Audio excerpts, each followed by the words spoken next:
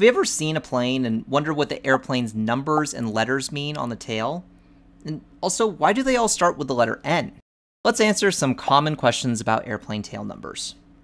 Tail numbers, or N numbers in the United States, are unique identification numbers on all aircraft.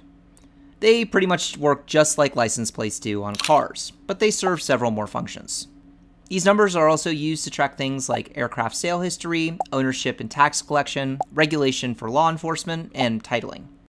When flying an airplane, that plane is known by its tail number. It kind of acts like the plane's name.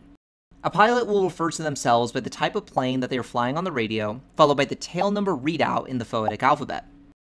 So a Cessna 172 Skyhawk with the tail number N123SP would read out Skyhawk November 123 Sierra Papa on the radio. Do you know what your N number is? Comment down below so that we see how many aviators are out there.